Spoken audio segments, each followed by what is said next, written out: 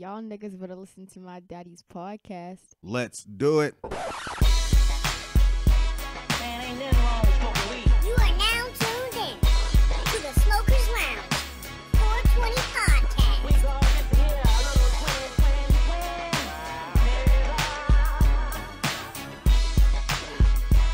Weed is from the earth. Cheer. Welcome to the Smokers Lounge 420 podcast, the best podcast in the world. This is episode number 23. This is podcasting from a real nigga perspective. Now make sure you comment, like, subscribe, share, and follow us on all social media. Now right now I need you to light you up something, pour you a drink, and let's vibe, god damn it. You can now get us on your smart speaker. Just say, okay, Alexa or Google, play the Smokers Lounge 420 podcast, and voila, we'll be right in your face. Shout out to the Coming Right Up Network. You can catch our show on there every Saturday at 8:30 a.m. Shout out to them, goddammit. But so you know, now is about the time that I like to get into something a little inspirational, motivational. So today's inspirational words of the day is: the man who has confidence in himself gains the confidence of others. Once again, I said, the man who has confidence in himself gains the confidence of others, and that's a stated proverb. So what I take that to mean is that if you have confidence in yourself, I mean, everybody's going to see that. It's going to show. So by you having confidence in yourself, other people are going to be like, well, this nigga's kind of confident, so I'm confident in myself.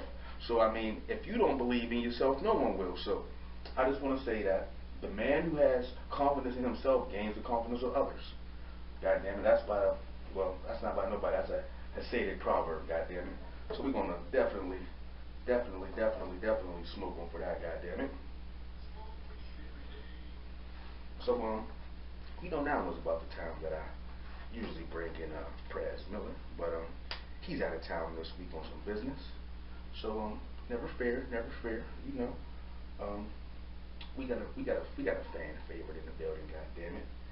She wasn't on the show a couple weeks ago and people was asking where she's at. So, you know, without further ado, I'm gonna bring in one of the most tallest, loveliest, sexiest ladies that I've ever had the pleasure of working with. K-Dub, god damn it.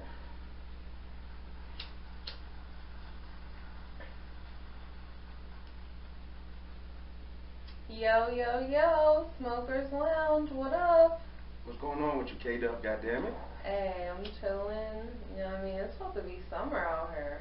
Yes. Trying to get my summer body before summer is here. Okay, well, how's that coming? I think it's coming good, but we're gonna see when I get in a bikini. Okay, goddammit. Okay. So besides that, what's good with you? Yeah, I'm just chilling. What about you? Shit, I mean, I'm okay. I got a little brown in my cup. A little disappointed, I mean, because the plug, you know, usually we on that rowdy. I mean, the plug done brought over some mediocre, so we on some mediocre today, so we trying to get right, goddammit. But besides that, you know, I can't complain. I mean, I'm a smoke one, because at least I'm smoking, goddammit. So, I said, you got one over there, so we're going to see if I can beat you today, you know, because usually you crush me, and I had a head start, so we'll see, goddammit. But let's get right into the show, goddammit. Air to the streets. So I don't know if you heard about Loqueesha. That's a new film about a white man pretending to be a black woman to get a radio job. I mean, there might be some previews out. I haven't seen them, but just off of the title of me hearing that, I will have to say that's a hell no go for me. What about you? Yeah, I agree. I mean, first of all, like, come on. Just the name, Loqueesha, like, okay, so you picked the most ratchet, ghetto shit that you could find on Google. Alright. And I'm actually just looking at the cover of it, and I'm just so appalled. Like, this is not... I haven't seen the cover. Enlighten us what's on the cover, just in case people out there haven't seen it either. So it basically looks like a black female's, and this is a dark-skinned female, by the way. A black female's head is like cut in half on two sides of this clueless-looking white guy. I mean, I don't know. Everything that I see is saying that it's racist. Now let me ask you this, because white people are trying to compare this. I don't know if you saw Joanna Man, white chicks. They're trying to say that this is like white chicks. So if this is racist, then white chicks was racist. So how do you feel about that right there? Well, I mean, all I have to say to that is black people can't be racist. So, you know what? I'll light one up for that. Statistically, black people can't be racist. Is it the same thing? No, black people can definitely be prejudiced. Yes, they can be bigots, they can be prejudiced, but racist means thinking you have the supreme race. No black person in America could believe that our race is above above white race. That's all I'm trying to say. So me personally, I don't know, like white chicks. Okay, yeah, I'm a fan of white chicks. Joanna Man, okay, that was a black man playing a black woman, so that's not even the same fucking things. People shouldn't even bring that up into it. As far as white chicks go, I don't know. I don't feel that they were being racist. Okay, yeah, there might have been some white stereotypes in there, but is that racist? I don't know. So I'm not gonna go see the movie. I might check out the preview. I mean, like the little whatever that's called, the little preview or whatever. But nah, hell no. So if y'all gonna go see it out there, people, let us know, because we don't support Loqueesha over here, goddammit. So Rolling Loud was last weekend. Now, you're a big festival person. I had never heard of this, and I didn't even know what was going on. Were you familiar with Rolling Loud or heard about it before? I have heard of Rolling Loud. It's not on my list, but I mean, yeah, I can say that I've heard of it. Okay. Well, I guess it went down this week. I guess niggas, some rapper got killed. I never heard of him, so I didn't want to say his name. Rest in peace to him. But I guess niggas was shooting that NBA young boy, and they hit his lady and shit. Now my thing is, okay, if some niggas is shooting at me, and they happen to shoot my lady, like, that's total disrespect. That's total disrespect. Right. You feel me? So I mean, I don't know, like, it's always the black events that there's niggas shooting. Like, Garth Brooks is in town tomorrow. Okay, there's gonna be 75,000 people at Hinesfield tomorrow. How many people you think is gonna get shot? Probably 0.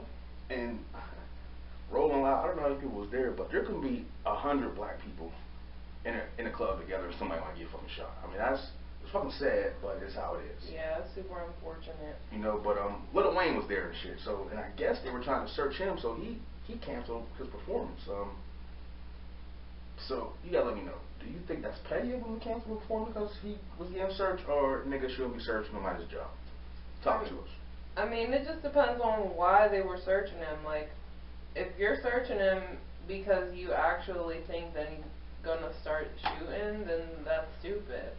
Right. If you're searching him because you want to make it look like you're doing everything that you can to make the festival safe, then, I mean, but I don't think, like, if they were going to search him, I don't think anything should have been confiscated. Okay, here's my take on it. First of all, if something goes down, I'm pretty sure that Lil Wayne is not going to be a shooter. He's not going to be one shooting. Like, I don't know him personally, I'm just thinking. So, if you want to search his entourage, make sure they don't have no guns on them, okay, maybe, okay, whatever. But my thing is, if Lil Wayne didn't want to get searched because he had weed on him, like, the festival's called Rolling Loud. Right. So what do you expect? And even if it's not called Rolling Loud, like, you already know what kind of artist that you're getting in Lil Wayne. You know this man's, before every fucking song, you hear the lighter. You know this man smokes. So to invite him there and not want him to smoke, okay. Now my other thing is that every artist gets searched. Because if every artist got searched, well then, okay, Right. you might just have to follow the rules. But if you just are searching who you want to search, I'm not with that bullshit. You feel me? Right, and they invited him. Exactly. So, like, if you didn't want him to bring what he wants to bring and do what he wants to do, then don't invite him. Right. Exactly. Exactly. So, I mean, we ain't gonna spend too much time on that, but that's Rolling Loud. So, people, if you want to go to Rolling Loud, just be careful, because niggas is getting shot. Like, we only covered 2 shootings, but there was actually like 4 shootings at Rolling Loud and shit. And Weezy didn't come. Now, let me ask you this. I don't know if you've seen Weezy perform before. I've seen Weezy perform 4 times. But if you were going to Rolling Loud and Lil Wayne canceled his set, are you big mad or little mad? I'm big mad because I don't know 99% of the rest of the people who are going to be there. Point fucking taken. Point fucking taken. God damn it. Okay, well, while we're talking about rappers getting shot at and shit, Yo Gotti's tour bus got shot at in Memphis.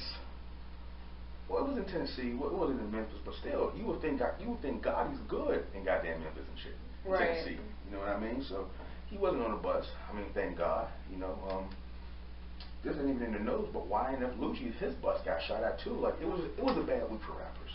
They've said that they said 7 rappers have been shot at or shot since Nipsey Hussle passed away. Now my thing is, this is the only genre of music that does that. You know, like, why can't rappers put the fucking guns down? Like, let me ask you this. You're a rapper and you're on. Is there anything serious enough for you to risk your popularity and your money for some bullshit? No.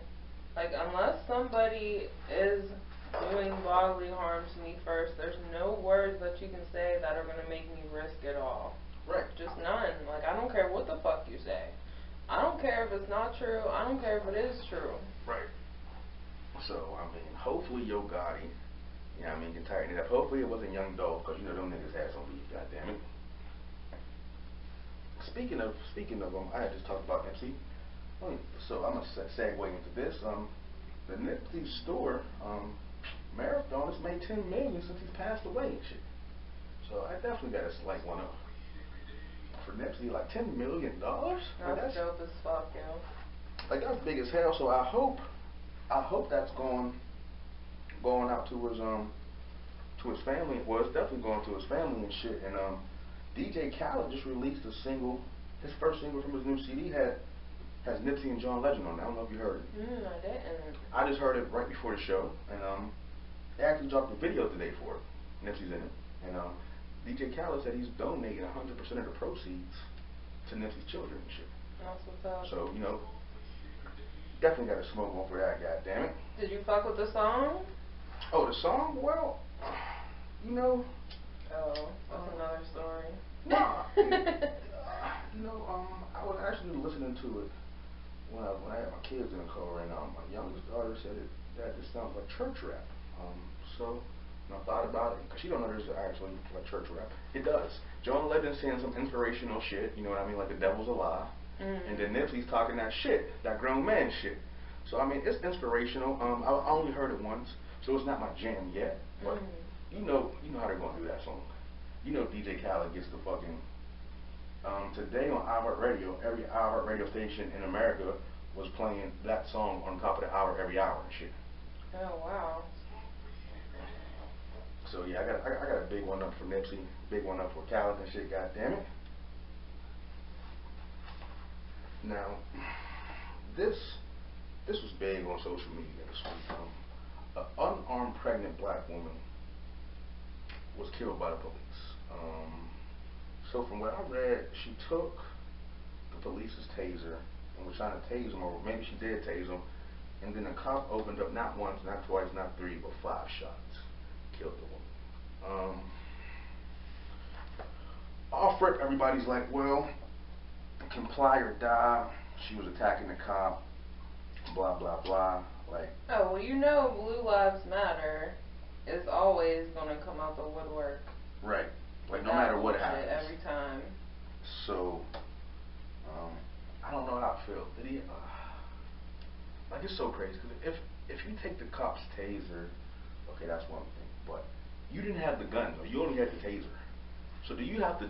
And understand that she had mental problems. So my thing is, even if she's trying to tase you, is that justified to kill her? You feel me? Like how you feel about that? I mean, that's a tough one. First of all, though, I would just have to say that I want to know how this escalated. Like, why did she go for the stun gun in the first place? I am having a hard time thinking of a scenario where I would try to grab an officer's weapon of any kind. Right. Whether it's a nightstick, their gun, like, I don't want to be that close to a cop that I would try to reach for it. Right. And I just think that that's really an ignorant thing to do. I mean, I don't want to speak bad on the dead, but to try to take a cop's weapon, right, especially as a black person, is like a really dumb move.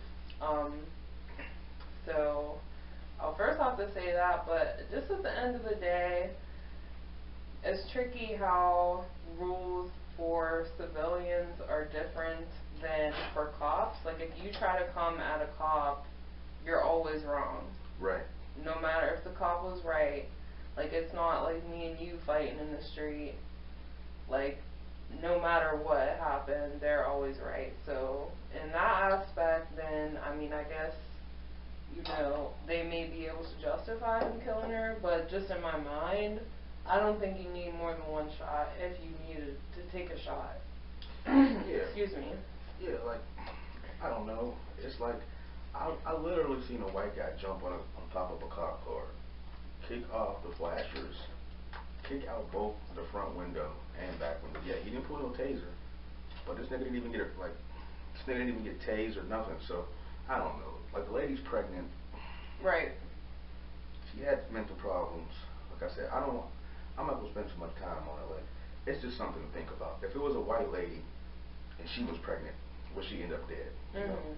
So I guess we're just gonna leave it right there and shit. Now this next story, it's not funny, but I just wonder how this happened. So a 5-year-old brought 24 vials of crack cocaine to a church preschool. Now, first of all, how does a 5-year-old even know what that is? Why are you cooking crack in front of a 5-year-old? And why do you have your crack that's accessible to a 5-year-old? You feel me? All of those things, I agree. Like, I just don't understand it. And I don't know. The parents have been arrested as they should, but I don't know. Like, I'm just wondering, like, what kind of parents you have to be that have that shit around your 5-year-old. Right, and to the point where he thought it was so awesome that he took some to school, like show and tell. Right. Like, oh, I got this fucking rock right here, guys. Exactly. You want to see? Like. And not one, the nigga took 24 vials of crack to school. Right. 24 fucking vials.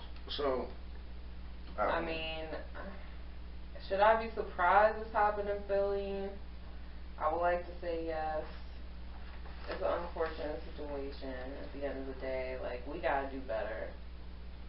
Oh, that's what this happened out of Philly? Mm-hmm. Okay, see, you know me, I just really got them title and shit, goddammit. But, yeah, so we definitely gotta do better as a community. Keep the drugs away from your kids. I mean, I didn't even know niggas was really selling crack like that in 2019, but I guess there's still crackheads, so we just gonna leave it at that. Now, this nigga Lord Jamar, I don't know if y'all know who Lord Jamar is. Do you know who Lord Jamar is? I do not. It sounds like a character from Mortal Kombat. Lord Jamar? Yes. Okay, he was in a group in the early 90s. Matter of fact, hold on, because I know the group that this nigga was in, but you know, even though I'm on this fucking mid grade or whatever it's called, I'm still feeling this. Let me see exactly what fucking group this nigga was in. But anyway, this nigga said that Eminem he said he was nice, but he said black people don't listen to Eminem. So before we even go anywhere else, what do you think about that statement? I think that I missed the poll where we decided Lord Jamar speaks for all black people. Like, I missed that. I didn't get to vote, so we need to redo. Okay. I mean, okay, and he was in Brand Nubian, people. I don't even know if you know what that is, K-Dub, because I'm not.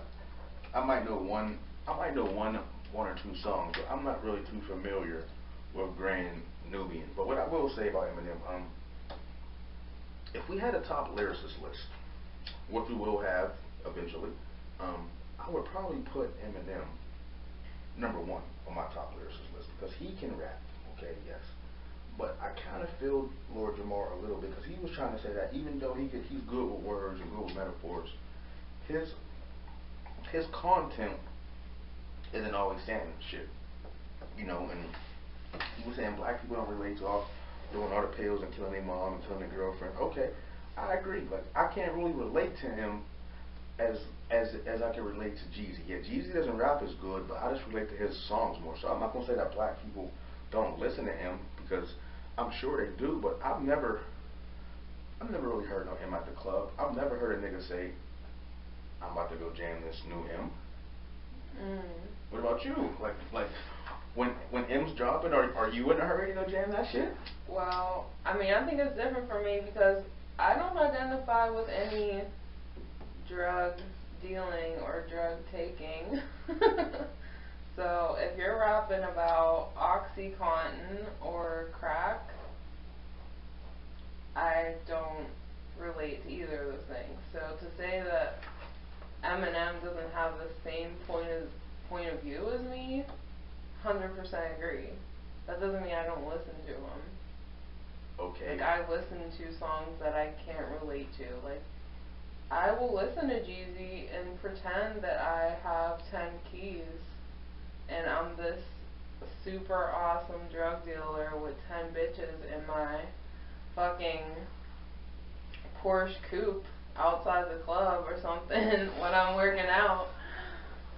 But I'm not like Jeezy in most ways, you know what I mean? So I guess it's different for me, but I fuck with M. So I mean, like Rap God, like his singles, but I haven't jammed the whole Eminem album since his second one. And just because I don't jam it don't mean it's not nice.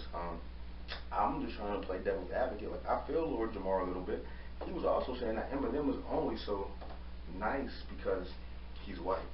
He said if a black guy had the same skills as M, he would just be an average nigga. But since M is white, it's like, oh, this white guy is really so nice. And he was trying to say that also that his white privilege helps him sell all these records because white people love when white people do black people's art. He gave the example of Elvis. Every song that Elvis did was mostly jacked from black people. You know, M's not jacking songs literally, but he's in our culture.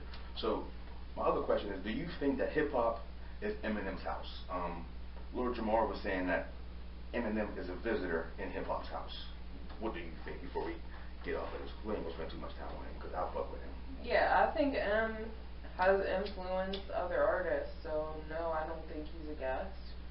I mean, that's like saying Larry Bird is only good because he's white. Like, both of them are talented. I'm definitely not one who loves culture vultures. Completely the opposite. I fucking hate all of that shit. But to say that Eminem's not one of the greats, like, no, I can't agree with that. I agree. I agree with that too. So we ain't gonna spend too much time on him and Lord Jamar. Goddammit. But before we go to the other, goddammit, and I finish my point before you big up, goddammit. Big up to me, goddammit. But before we continue the show, goddammit, make sure y'all check out the Snap Mother Beep shirt. You know what I mean? Make sure you check that out and shit. God damn it, got the repping the Lakers. Even though there's a lot of bullshit, I'm still repping my team. God damn it. But so Steve Harvey, this nigga lost 2 jobs in a week. He was the host of NBC's Little Big Shot. He's being replaced by Melissa McCarthy. Do you know who that is? I do, and I'm not a fan. Okay, I don't even know who that is, so I'm not even gonna light one up for her. And so when NBC replaced, well, first they had actually cut off his talking show, Steve, and they replaced that with a show that's gonna be coming out in September by Kelly Clarkson. So this nigga got replaced by Kelly fucking Clarkson and Melissa McCarthy. So Uncle Steve had a bad fucking week. I mean, he's still doing Family Feud and Celebrity Family Feud, but goddamn, Steve, and on top of that, Lee Daniels, his show Empire, they this is the last season, number 6. They said Jesse, whatever his name, they said they have the option to bring him back, but right now they're not bringing him back. So the funny thing about that is that was Steve Harvey lost his job. Empire is a Lee Daniels show.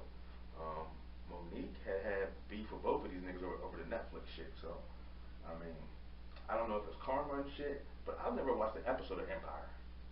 Not one. I fuck with Terrence Howard, Mr. Maine. What up, Maine? I fuck with him, and I even fuck with Taraji. But from the beginning of that show, it reminded me of one of my favorite movies too much, Hustle and Flow. So I was like, I'm not watching this because this reminds me of Hustle and Flow too much. So I never watched the episode. God damn it. So that's ending 6 seasons. So if you're an Empire fan out there, god damn it, make sure y'all tune in to the last season and shit. God damn it. Now they don't call her Queen Bee for nothing. God damn it. The numbers are in. Beyonce's Netflix documentary.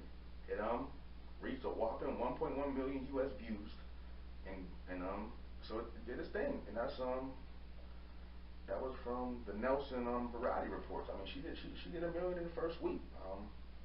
We watched that shit. Are you surprised by the numbers? No, I'm not surprised. And they said up 70% of the viewership. Damn, did my lighter just die? Y'all see this bullshit? People, my lighter just died on camera. But I'm prepared. I got another one. But they said 70% of the viewers are women.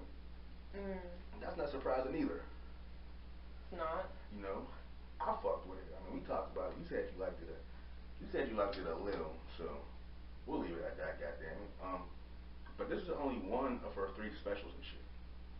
So big up to her. And while we're talking about B, I also heard today. This ain't even in the notes that she had performed a concert for Uber.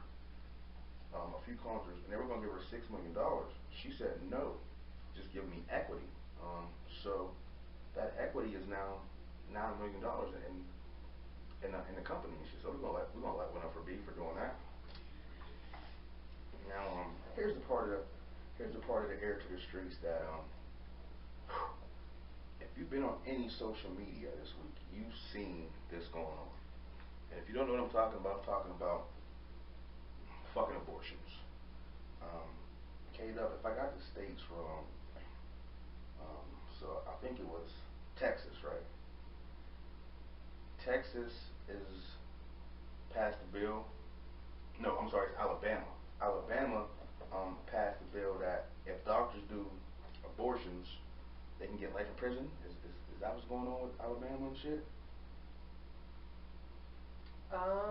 For Alabama, they were passing a bill that was banning abortion,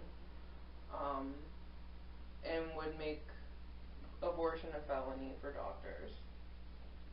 Okay. Now, what do you think about that? Well, hold on, before you even go there. So that one is banning it, and then Missouri is trying to pass some shit where after 8 weeks, in a heartbeat, you can't do it then. And I think Ohio's trying to do the same thing. So, what's your stance on abortion?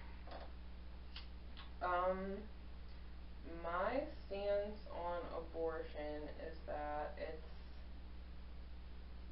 super fucking terrible that it's even a discussion, that it's even a topic, that it's even a thing.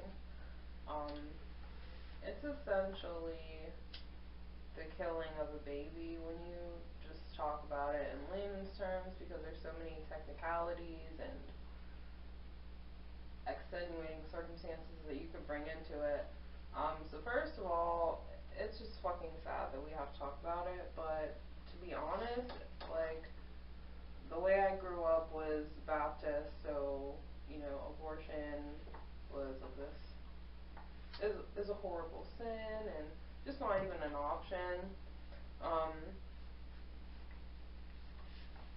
But after seeing cases where 12-year-olds are being raped and having babies, and, you know, just the fact that at this point I feel like a woman should be able to decide. Now, it's up to that woman to make the best decision that she can, but I do think that it should be her choice. Okay, I guess this is so tough for me because I feel so many ways. I feel so many ways about this shit. It's like, I was raised Christian in the church. My granddad's a pastor. My grandma's a pastor. So yeah, of course they were pro-life. I was pro-life for the longest. Not to say that I'm pro-choice now, but it's like now I understand that sometimes shit happens where you might have to get an abortion, like incest, rape, shit like that. Even though I believe that no matter the circumstance of an abortion, I believe it's murder. Like, you can't tell me, like, it's not murder, like, because you're killing a human. So I believe it's murder. So I don't think abortion should be used as birth control, because when you lay down with somebody, you know the consequences. I believe there should be a limit on the amount of abortions that you can have. Like, because you're not getting raped all these times for abortions. Like all these abortions that you're having isn't incest and rape. At some point, you're just being irresponsible if you're having multiple abortions. Right. Now this is where it gets a little tricky for me at. So, a woman's body, a woman's choice. Do I agree with that? Yes, it's a woman's body, a woman's choice. Now, the only time where I disagree at is, even though it's a woman's body, a woman's choice, for instance, if I was having a baby with somebody and they wanted to have an abortion, and I didn't. So, yeah, it's the woman's body, woman's choice. But that baby inside that woman is just not the woman's baby, though. Right. That's my baby, too. And my thing is, if she wants to have a baby and the man doesn't, she still has the baby. He doesn't want to have a baby. He's on child support for 18 years.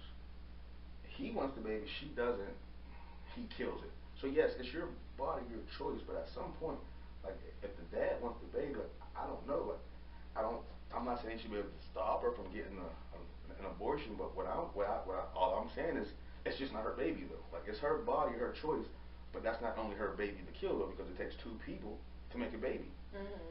So, I don't know how I feel about if a lady wants to have an abortion, but the dad doesn't, though, because, like, I don't think you should be able to stop the woman from having one, but I don't think you should just be able to kill a nigga's baby, though. Right. So, I don't know if that makes me pro-life or pro-choice. You feel me? So, that's really how I feel about it. Now, I don't feel old white men should be able to just make up rules for women. Now, what I think it's more than just abortions.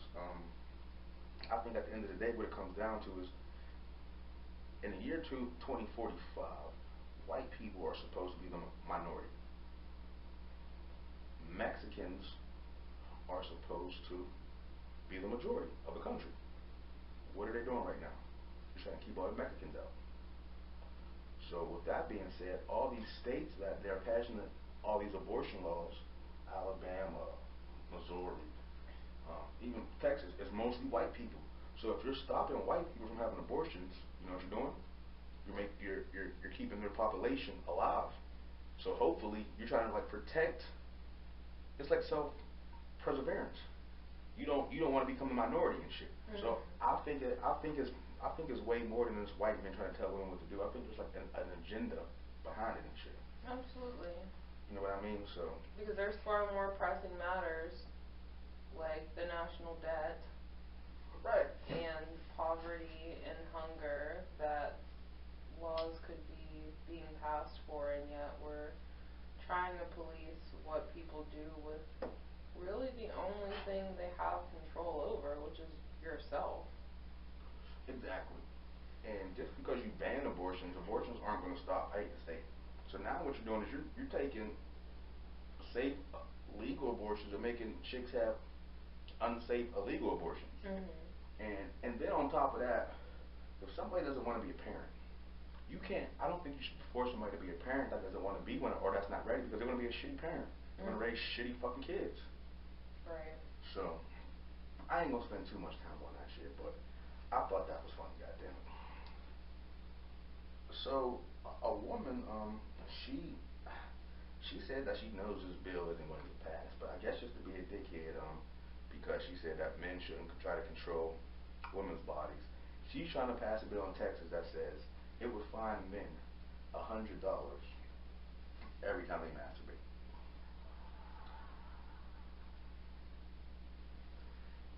Now my thing is, how are you gonna know motherfuckers is over there beating their meat and shit? Exactly.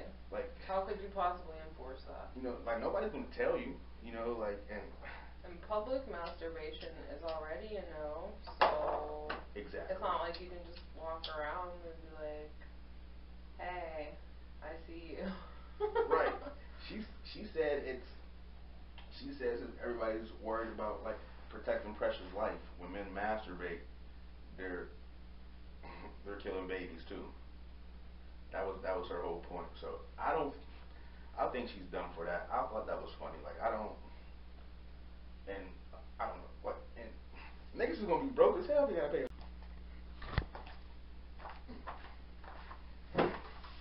Sorry about that. We back. This is the Smokers Lounge 420 podcast. God damn it, I am Mr. Styles. And I'm K-Dub. God damn it, and we're rocking now. You know, this is episode number 23. God damn it. Let's see. I guess it's time to get into real nigga sports. Let's do it.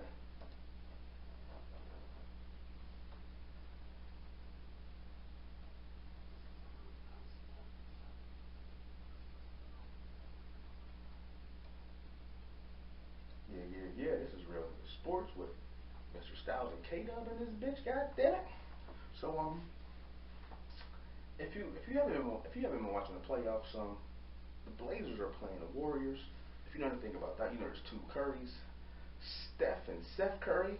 So both their parents always come to their games and shit. God damn it.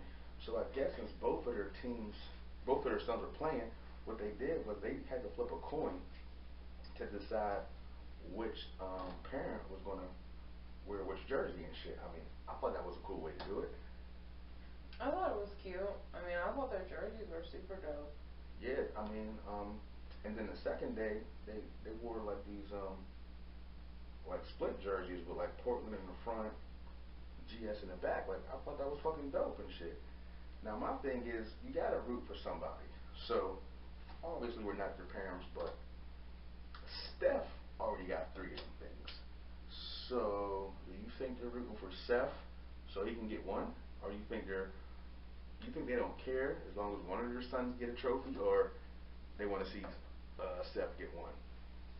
Yeah, I mean, I don't know. I can't say. I mean, I don't think that their mom probably is trying to choose a side. I mean,